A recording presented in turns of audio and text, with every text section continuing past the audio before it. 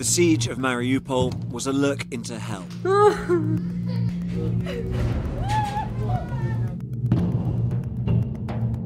For nearly 3 months, the city held out against a ferocious assault.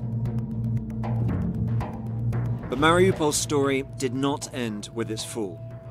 Russia is turning it into rubble again, this time in the name of reconstruction. But the Ukrainians who call it home understand a different reason for the mass demolition, an attempt to cover up war crimes and to erase Ukrainian identity.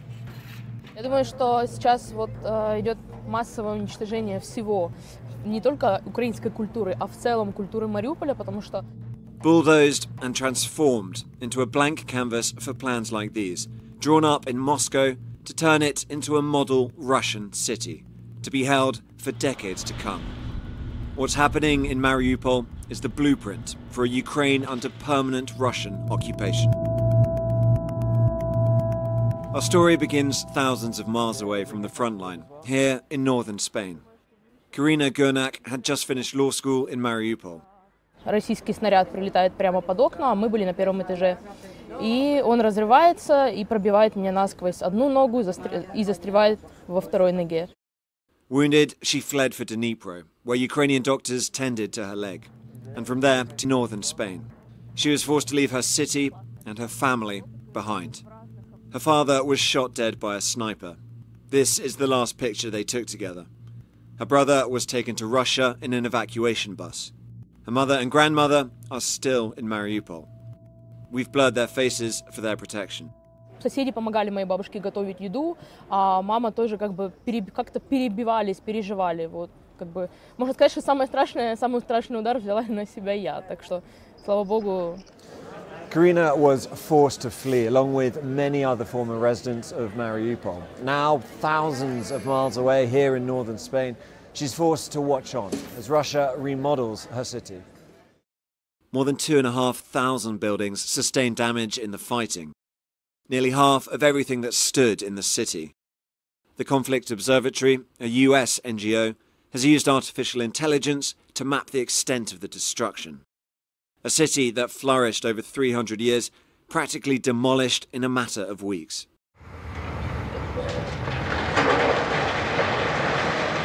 And they've been busy, not repairing buildings, but demolishing them to create a new city. Russia strictly controls access to the city, but we've been following a trail of clues, collecting social media posts and satellite imagery to build up a picture of what's going on. We verified more than 100 demolitions or notices of demolition. This represents the most conservative estimate for the scale of transformation.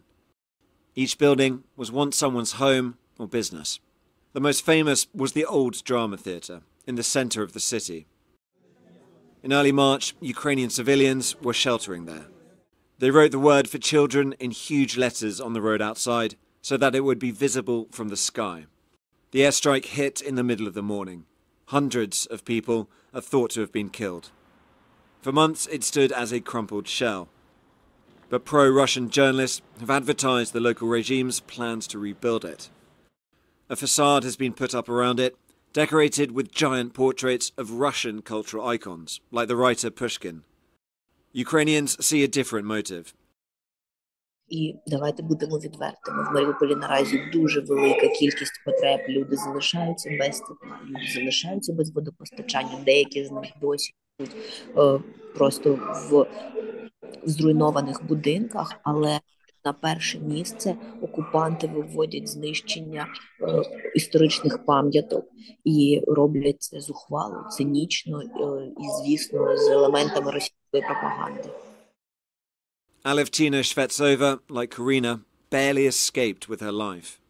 She lived on 75B Miro Avenue, which translates to Peace Avenue. It has since been renamed in honour of Lenin. This satellite image, taken just a few days after the attack on the theatre, shows the impact. Alevtina and her family were about to have dinner and went upstairs to collect some plates, when an artillery strike wiped out the floor below. Now, her home, in the historic centre, has been torn down. До яких ми мріяли повернутися після деокупації, просто торкнутися стін, ти розумієш, що там все згоріло. Але ця можливість повернутися та побачити це на власні очі, на жаль, рашисти забирають в нас цю можливість і просто трощать і знищують місто до невпізнаваності. This is the man nominally in charge of Mariupol. Denis Pushilin styles himself as the head of the People's Republic of Donetsk, the region that had been under separatist Russian-backed control since 2018, until Vladimir Putin declared its annexation last year. This is a decree signed back in July. It's just a sheet of A4, but it represents a sharp change in a country's heritage and culture. Behind it are multiple documents, hundreds of pages long, produced by the Russian government.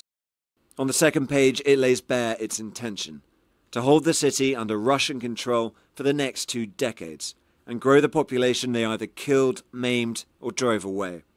They work out it'll take 13 years to get back to pre-war numbers.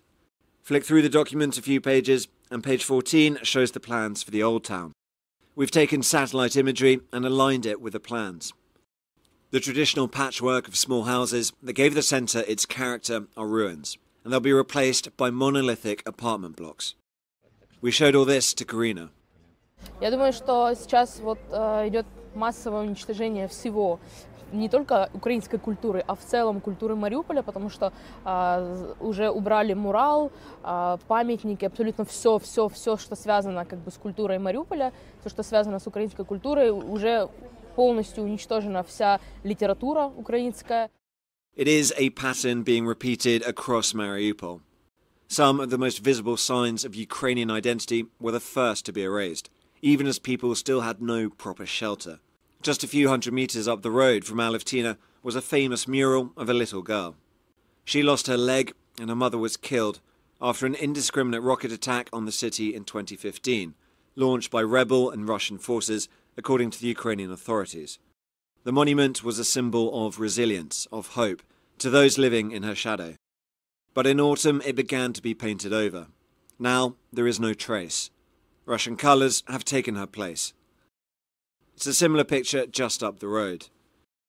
We came across this video from a Spanish-Russian influencer. Es que los medios occidentales siempre, repito, cuentan solo una parte. Mariupol sufrió por los combates, pero es... She's been filming in the region over the last few months, parts of a propaganda effort to show the benefits of Russian rule.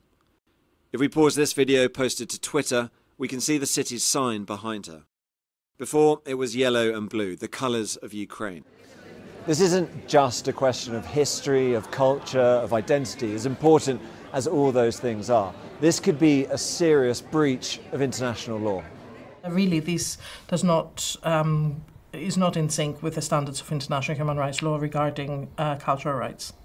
Back in the UK, I showed all this to Professor Alexandra Zanthaki, the UN Special Rapporteur on Cultural Rights. I think what is important is that culture is not used as a form of propaganda, and that in the post-conflict era, cultural heritage is maintained and revived. Otherwise, we can't talk about cleansing, an idea of cultural cleansing and an idea of cultural warfare. This is the image the local regime wants to put out. New housing estates, happy residents, and Russian flags everywhere. People are filmed moving in. But even these gleaming new buildings, symbols of Russia's generosity and care, leave a lot to be desired. Открою вам секрет. На 4-м этаже в 28-й квартире установили лопнутый сливной бачок. Дали неделю назад воду. Постепенно вода накапливалась в 24-й квартире, пока той 28-й квартире, извините. Давайте занесем. Заходите, за окон, можете полюбоваться. Ой, ну да, потолок, да. Ну починят, обещали, нет? Что? Нет пока ничего. Мы не можем найти пока концов. And people's homes are being demolished at a much faster rate than they're being built, according to our mapping. In some locations, the scale is breathtaking. Every block in this neighbourhood in the east of the city has been demolished. 45 buildings in total. Or here in the southwest, entire regions demolished. New high-rises thrown up in the middle of what once was a tranquil park. Other new buildings are not for civilian shelter. This, a brand new military base. And in the meantime, those still in Mariupol struggle to survive. For all the Russian boasts of restoration, many still live in bombed-out buildings, without water, without heat or electricity in the freezing winter. And more immediately than the reconstruction, they're subject to other methods of control. In so-called filtration camps like this, residents are questioned by authorities, a method of identifying those who might pose a threat to the Russian-backed regime. Schools are being reconstituted, with teachers sent for training in Russia and Ukrainian textbooks swapped for Russian ones. Children have been encouraged to join military training. У меня есть двоюродный брат, который тоже в Мариуполе, он сейчас ходит в русскую школу, и он говорит, нас учат все по новой, нас учат всему русскому. Гимн России, полностью все учебники на русском. То есть, к сожалению, уже вот этот этап уничтожения украинской культуры и, в принципе, культуры Мариуполя уже, к сожалению, прошел. We asked different ministries in Russia and the Donetsk People's Republic for comment, but received no reply. Что Мариуполь — это тот город, который будут отвоевывать в последнюю очередь, так как его как бы взяли первым и отвоевывать будут последним, поэтому... Karina is a long way from home, but she is at least safe. Her leg is healed, thanks to the Ukrainian doctors who helped her when she fled. But all she can do is wait. Who can say for how long? Tom Cheshire, Sky News, Leon, Northern Spain.